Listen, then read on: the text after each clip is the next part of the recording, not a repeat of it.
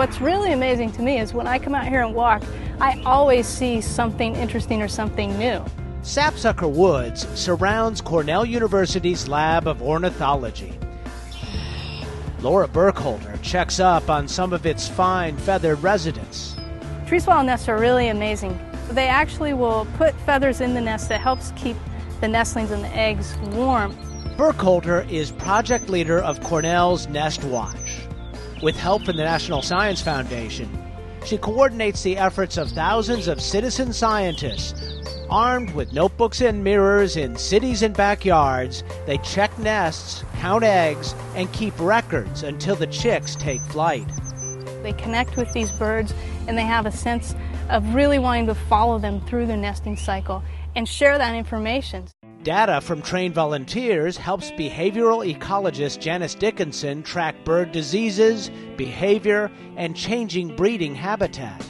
We need to be looking at these problems at very large geographic scales, and the only way to do that is with citizen science if we want to project what might be happening with climate change on birds and even look at the effects that climate change has already had on birds. Participants share their findings on the Nest Watch website. It's real simple. You just go to My Nest. They can also view live nest cams from across the U.S.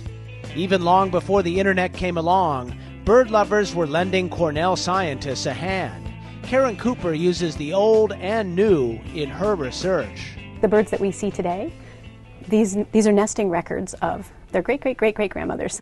There are over 350,000 nest records on pretty much every species of bird in North America.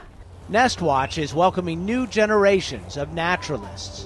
What I find really fascinating about birds is their diversity. I just like seeing stuff that people usually don't see, like nests and stuff up close. Who knew that the fun of bird watching could help serious science take flight? For Science Nation, I'm Miles O'Brien.